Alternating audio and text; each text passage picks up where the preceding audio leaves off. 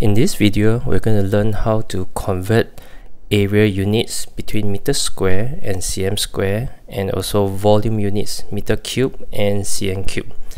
Now, if I have to give you a rectangle, let's say 50 cm and 30 cm, and if I need the area to be meter square, of course, you will just do directly changing this to 0.5 meter and 0.3 meter, and then use your calculator and calculate and get meter square directly. But if the question were to give you 4.5 meter square and they require you to find cm square, so how do you do it? Now, we can actually, if you have learned the basic of unit conversion, you can actually base on that, okay, and to do this conversion. So if you can recall, meter changed to cm, previously you have learned this is a big unit changed to a smaller unit, so you times, and because it's centi, and remember centi is times 10 to the power minus 2, so power 2, so basically 2 zeros times 100.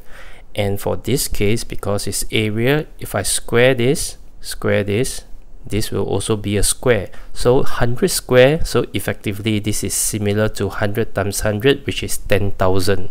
So what I need to do is just bring the decimal place 1, 2, 3, 4, so it's 45000 cm square. That's how you do the conversion. How about the other way? If I were to give you 500 cm square and I need you to change it to meter square, so once again it's the reverse.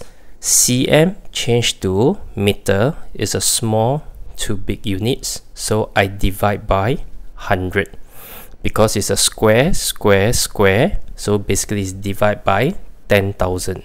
So the decimal place being here, I'll jump to the left 4 times, so it's 0.050. okay, that's how you do the conversion. How about volume? As you can guess, it's very similar. So if I give you 0.23 cube, okay, meter cube, changing to a cm cube, what you need to do is it's the same way. Meter, recall your basic, meter to cm is times 100.